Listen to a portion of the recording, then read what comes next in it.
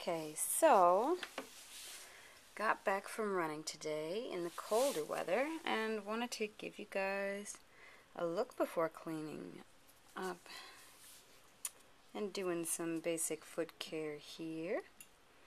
So you can see there's redness, and something with running in the cold weather is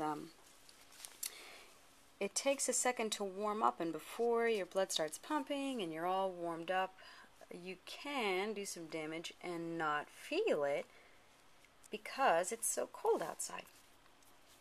So let's take a look here. Good. Just a little bit dirty. So I thought I would do something kind of cool since the weather is changing. I had a question on my Facebook page from Phil. And Phil asks, I'm up to 1 kilometer now, and I've noticed that there is a trail of newly paved road on my trail, so I have a smoother run. Okay. Only problem is that now it's getting cold up here. Is there a temperature limit that I shouldn't go out in?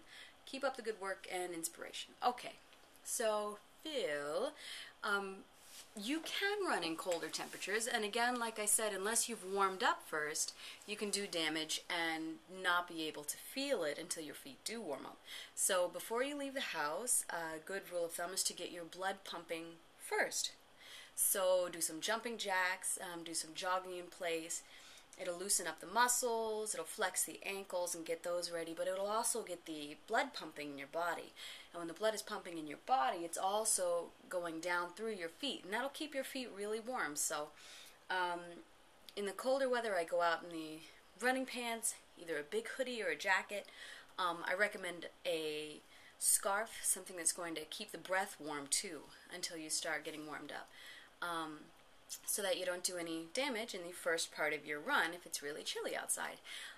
Also, see, the coldest thing I've run in, last year I ran in snow for a bit, and it was deep snow, so that wasn't a very good idea, and I didn't make it very far in the deep snow. Now, I've seen videos, and I'm going to try this year, running through the snow when it's nice and flat and it's not very deep. And of course you can always run in the Vibrams, but if you are totally barefoot, and I do recommend starting out totally barefoot, be sure to warm up before leaving the house, running in colder weather. And as long as it's clear and as long as it's dry, you should be really good if you warm up first. So I hope you've enjoyed this little video, and I plan on answering a lot more questions. So if you asked questions through YouTube or through Facebook, I've been pulling all those together, and I'll be answering them here. So thank you very much for watching, and I hope you enjoyed this little video.